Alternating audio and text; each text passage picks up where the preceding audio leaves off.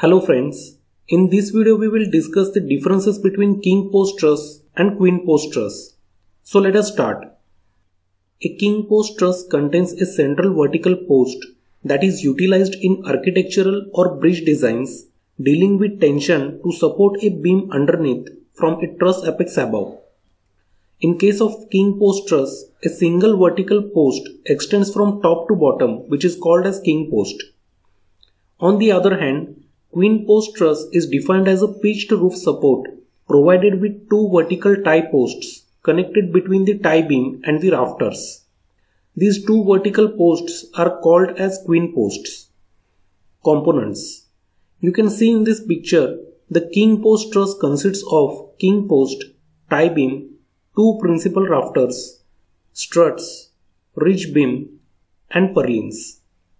Whereas the queen post truss consists of two queen posts, two principal rafters, ridge beam, struts, tie beam, straining sill, and purlins.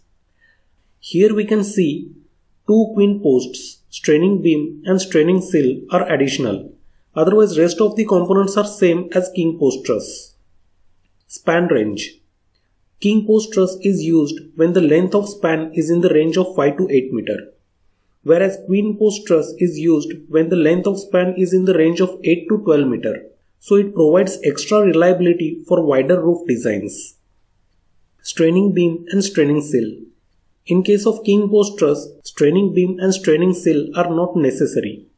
Whereas in case of queen post truss, straining beam and straining sill are used to keep the queen post in stable position. Design.